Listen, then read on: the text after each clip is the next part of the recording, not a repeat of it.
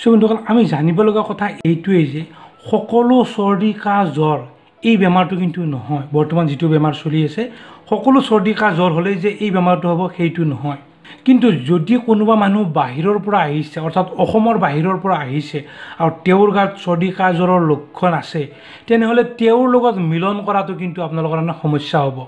বা যদি কোনোবা মানুহ তেওঁ বাহিৰৰ পৰা অহা নাই কিন্তু বাহিৰৰ পৰা অহা কোনোবা মানুহৰ লগত তেওঁ সংস্পৰ্শলৈ আহিছে আৰু তেওঁৰ গাত যদি চৰ্দি কাহ জ্বৰৰ লক্ষণ আছে তেতিয়াহ'লে আপোনালোকে সেই মানুহৰ লগত মিলন কৰাটো দূৰৰে কথা 2 মিটাৰ আপোনালোকে আঁতৰত থাকিব। সো বন্ধুসকল যদি অলৰেডি কাৰোবাৰ গাত এই বেমাৰটো আছে পজিটিভ আহিছে তেওঁৰ লগত মিলন কৰাটো দূৰৰে কথা, তেওঁৰ ওচৰতে নাযাব আপোনালোকে। সো বন্ধুসকল এই কথাকেইটা কিন্তু আপোনালোকে মনত ৰাখিব।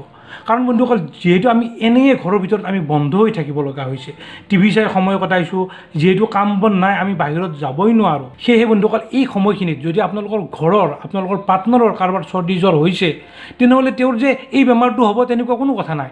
আপোনালোকে যিমান পাৰে মিলন কৰক, কাৰণ মিলন কৰি আপোনালোকৰ স্বাস্থ্য ভালে থাকিব, ডিপ্ৰেশ্যন নহয়, শৰীৰ মন উৎফুল্লিত হ'ব আৰু আপোনালোকে শকত নহয়।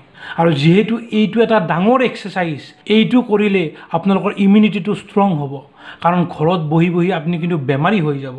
সো বন্ধুসকল এইখিনি হ'ল এটা ভাল সময়। আপোনালোকে পৰিয়ালক সময় দিয়ক, নিজৰ ল'ৰা ছোৱালীক সময় দিয়ক, নিজৰ মা দেউতাক সময় দিয়ক আৰু নিজৰ পাৰ্টনাৰক সময় দিয়ক। কাৰণ কামৰ কাৰণে যিহেতু আমি খাবই সময় নাপাওঁ আৰু এইখিনি কিন্তু এটা ভাল সময়, আমি সকলোকে সময় দিব পাৰিম। আৰু লগতে দিনত যাতে আপুনি একবাৰ হ'লেও মনত ৰাখিব, একবাৰ হ'লেও যাতে মিলন কৰে। এই মিলনে আপোনালোকৰ দুজনৰ মাজত, আপোনালোকৰ হাজবেণ্ড ৱাইফৰ মাজত বা পাৰ্টনাৰৰ মাজত আপোনালোকৰ মৰম চেনেহটো বঢ়াব।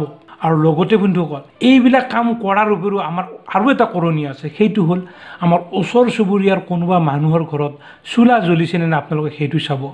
কাৰোবাৰ ঘৰত খাবলৈ কিবা আছেনে নাই সেইটো অকণমান নজৰ দিব আৰু লগতে যিমান পাৰে এনজয় কৰক বন্ধুসকল। বন্ধুসকল আজিলৈ মানে অহাকালি আৰু এটা নতুন টপিক লৈ আপোনালোকৰ ওচৰলৈ আহিম, তেতিয়ালৈকে বহুত বহুত ধন্যবাদ।